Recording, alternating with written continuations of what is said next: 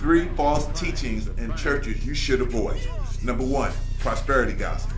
The prosperity gospel, also known as the health and wealth gospel, teaches that God's primary desire for believers is financial prosperity, physical health, and material success. It often suggests that you will be wealthy and free from suffering if you have enough faith. This teaching distorts the biblical message of faith and misrepresents God's intentions. It can lead to materialism, disappointment, and a shallow understanding of faith. The Bible does not guarantee material wealth and teaches that believers will face trials and suffering. Number two, universalism. Universalism is the belief that ultimately everyone will be saved and reconciled with God, regardless of their faith or actions in this life. It suggests that there is no eternal punishment.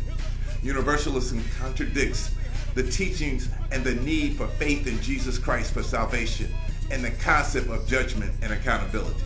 It undermines the significance of personal belief and repentance. And number three, denial of the Trinity. Some reject the Trinity, which teaches that God exists as Father, Son, and Holy Spirit. Each is fully God, yet one in essence. Denying the Trinity goes against centuries of Christian consensus and the clear teachings of the Bible. The Trinity is foundational in Christianity and essential to understanding the nature of God. Like, follow, and share as we rebuild the city. Ashe.